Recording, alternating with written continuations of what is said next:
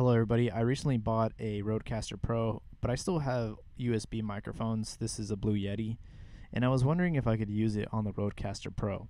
I wanted to try and use one of these XLR inputs and maybe go from XLR to USB, but Rode told me that there is no way to do that because the Blue Yeti, unfortunately, since it's a USB microphone, comes with a built-in A to D converter internally. There would be no physical way to adapt a USB microphone to connect to an XLR input. But thankfully, because this is a RodeCaster Pro, it has a USB in, which means you can use your computer as the middleman. So this is what you do. I'm just going to open up Garageband, because I am assuming that this is how most people are starting out. So again, we're going to go into GarageBand for just demonstration purposes. If you're on Windows, you can use Audacity. You basically just need any program that will allow you to activate your microphone. So you go in there, you make sure that you pick the input as your Blue Yeti or any USB microphone. Your output is still going to be the RodeCaster. Make sure you have that enabled. And as far as your input, as far as the channels go, it can be 1 or 2. It doesn't really matter. Basically, if you want to record in mono or stereo, hit create. Cool. So now, as you can see, my Blue Yeti is active. Basically, the only way to use a USB microphone on the RodeCaster Pro is to connect it to a computer, and then that computer will route the audio to the RodeCaster Pro under right here. Now, obviously, this has its disadvantages because this is picking up not just the audio from your Blue Yeti, but any sounds that are coming into the computer. So for example, if you get an incoming text message, that's also going to get recorded on the RodeCaster.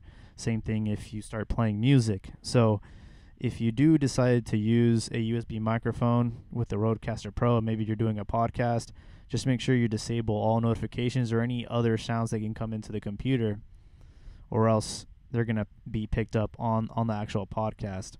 And this is kind of just like a bandage. Ideally, you want to move from USB microphones to XLR, and that's probably one of the reasons why you got the RodeCaster in the first place.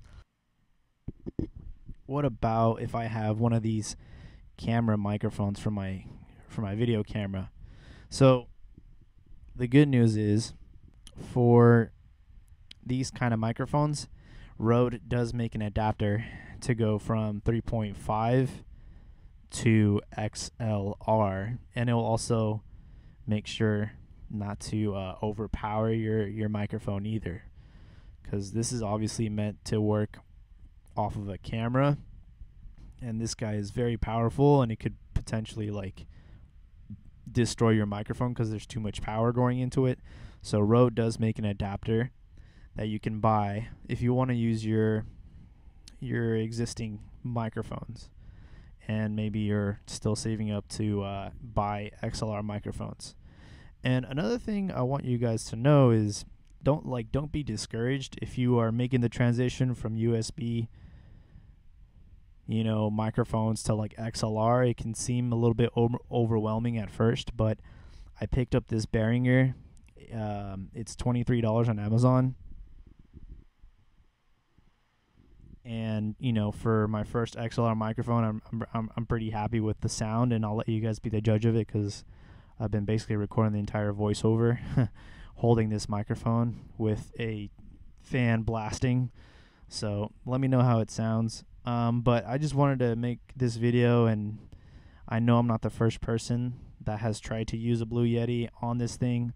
I know I'm not the first person that's tried to use their DSLR microphone on this thing, but I really couldn't find anybody that had a video to kind of just give us a heads up of what's going on. And I hope this helps. I'm going to obviously continue to make more videos about the RodeCaster Pro. If you guys have any questions on how to use it, I'm still learning, just as you guys are too. We're kind of in this together. But overall, I'm very pleased with it because it's definitely stepping up my production side of things.